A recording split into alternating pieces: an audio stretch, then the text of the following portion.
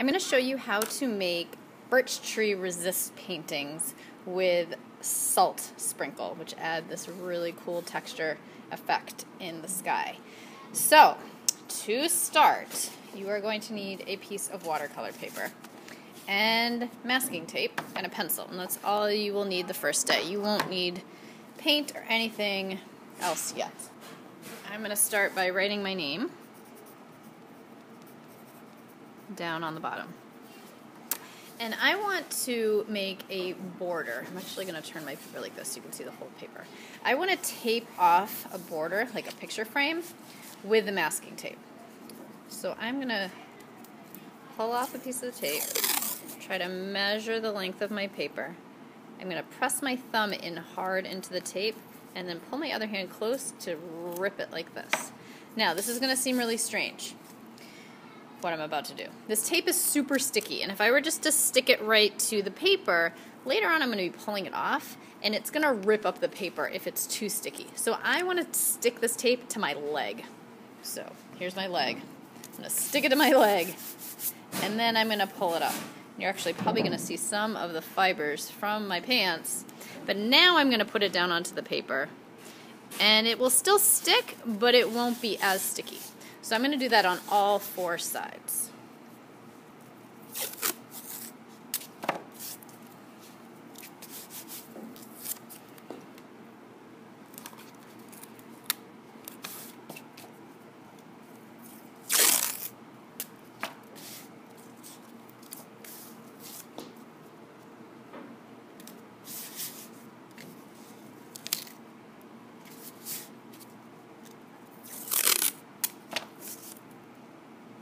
Oh.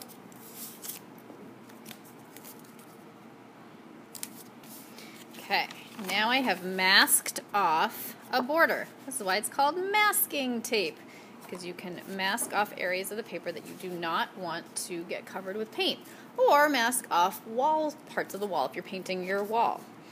So I now want to make some trees, and you don't have to use the tape to make trees. You could really mask off anything that you want, but know that wherever you put down tape, the paper will not be painted.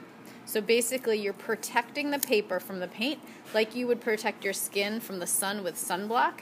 This tape works the same way. So it's blocking the paper from the paint. So if I wanted to make some trees, I'm going to pull off the length that I want. Again, come really close to the end, push down and rip. Stick it to my leg and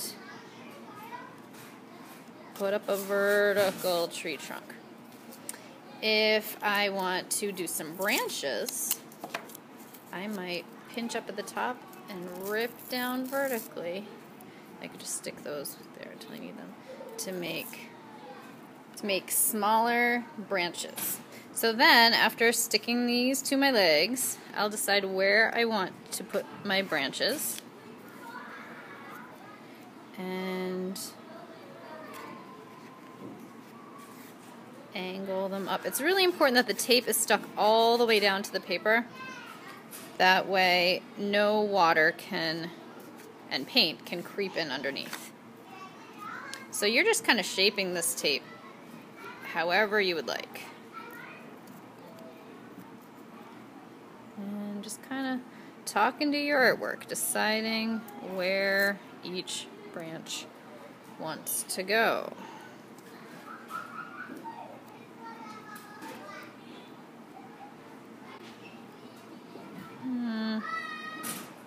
Yeah, I'm not sure I want to do anything else there. So I might use some of this other tape to kind of tape off a horizon line where the ground meets the sky.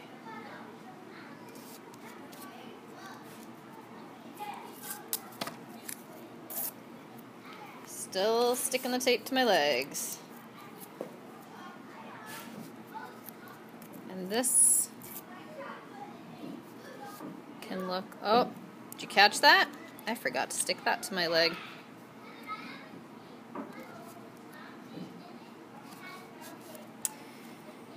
If I wanted to tape off maybe a moon, I could do that. Use the tape to kind of piece together the shape of a moon in the sky or sun. Your call. You are the artist. That is a very blocky moon. The next step is going to be to get your paint.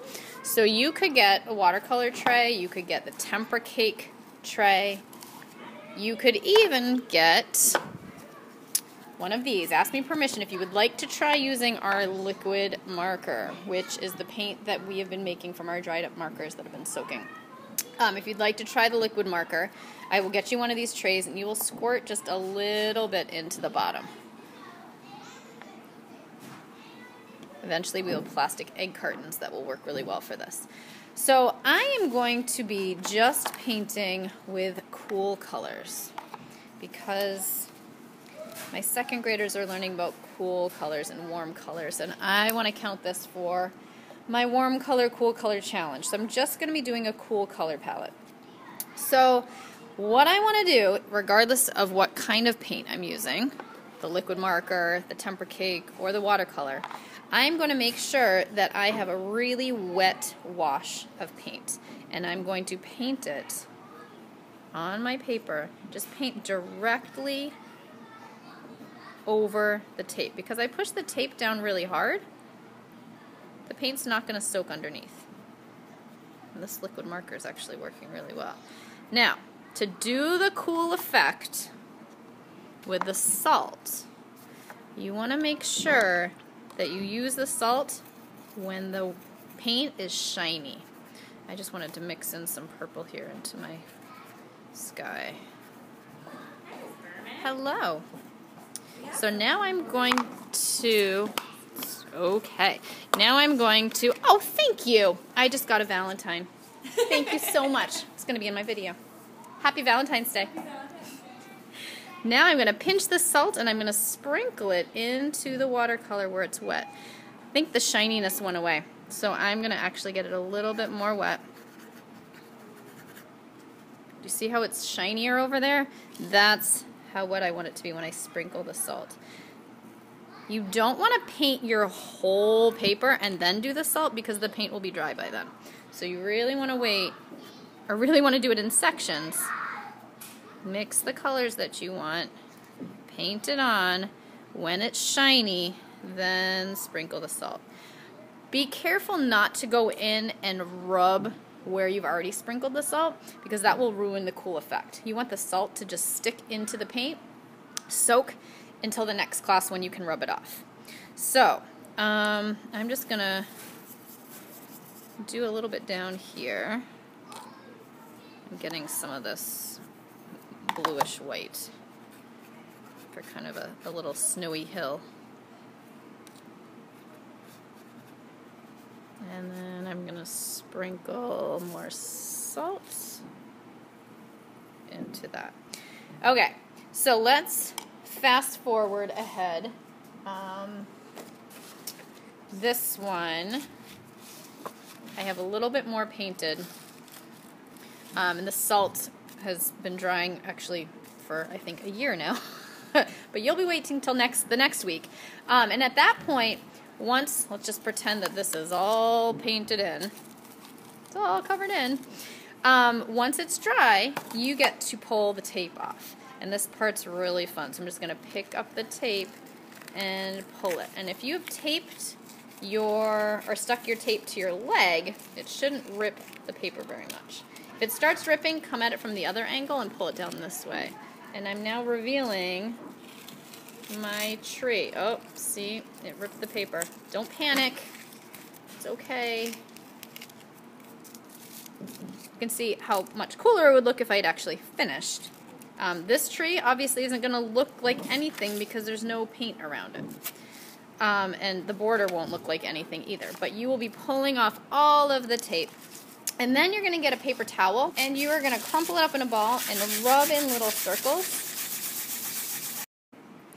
Once the salt is all off, you can carry your paper to the trash can and tap it into the trash can.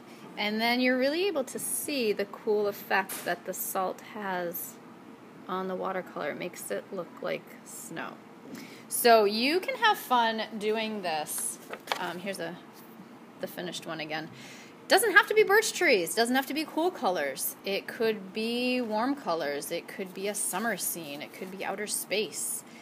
It could be anywhere you want with whatever color palette you want. Have fun with this and explore the power that the tape has to block the paint from painting the paper. Enjoy!